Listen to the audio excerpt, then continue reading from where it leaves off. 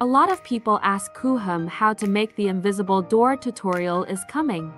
Let's get started right away. First, we need to get to the floor plan.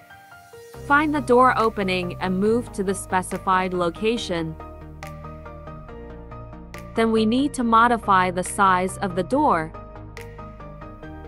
And we can adjust the distance between the door and the wall. After that, we use material and component.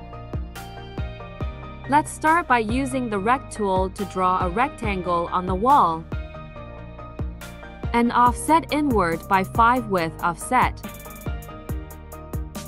Adjust the angle and connect with Rect.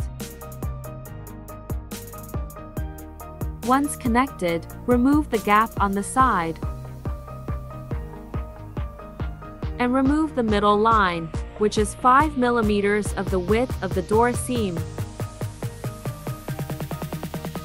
Then use Push tool to stretch out the thickness of the door. So the main body of the door is done.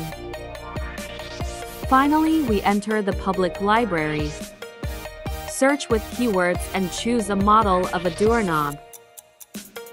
Well, then adjust it. So our invisible door is complete. Let's see what it looks like.